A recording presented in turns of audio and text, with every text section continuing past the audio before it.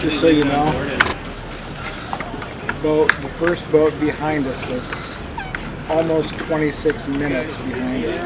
Remember I told you how the boat likes light air? The proof is always in the pudding.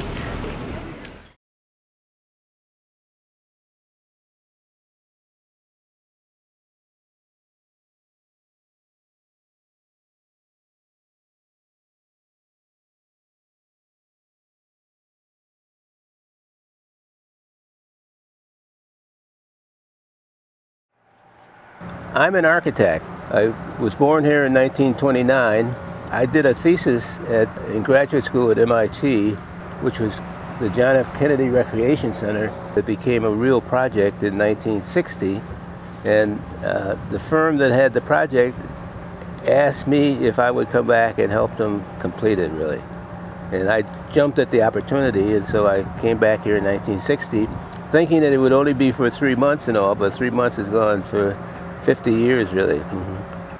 The reason I got involved in sailing is that I opened my own architectural office in my house, and I knew I needed to get away from the house, and I started looking around for things that I could do, and I decided that sailing was something that I could learn, really, at all. And so I purchased my first boat, which was a 16-foot snipe, and then I went to a 22-footer, and now I've got this 25-footer.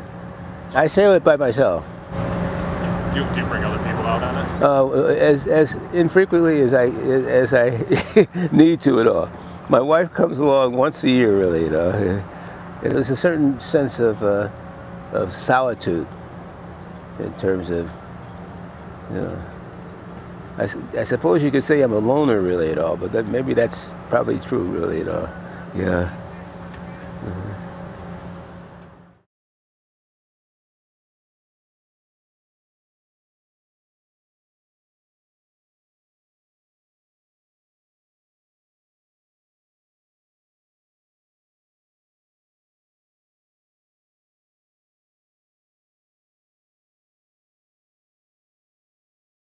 My boat is called Moorjoy, M-O-O-R-J-O-Y.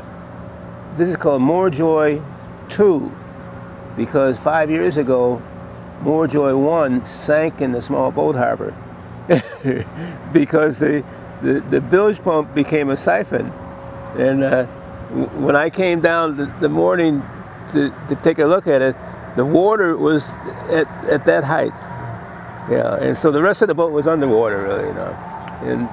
And so I had it towed to RCR, and they fixed it up and so forth. And then you got this one now, or? Well, this is the one that went under. Oh, you just renamed it? I just renamed it. It's called Moorjoy 2 as opposed to Moorjoy 1.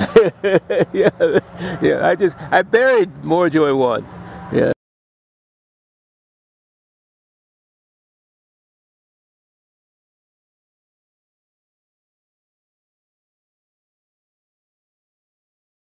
What do you miss about not being able to go out right now? Well, you know, the solitude of being out there, really. Sailing is a wonderful way to become independent and to keep your independence, really. And so that's why a lot of people like it, really.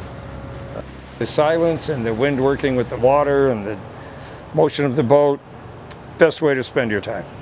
Sailing, not boating. Yeah, that's right. Don't take up. Yeah, the boaters are all sitting in the harbor at the bar, drinking and so forth, and they don't know what it's like out there. Yeah.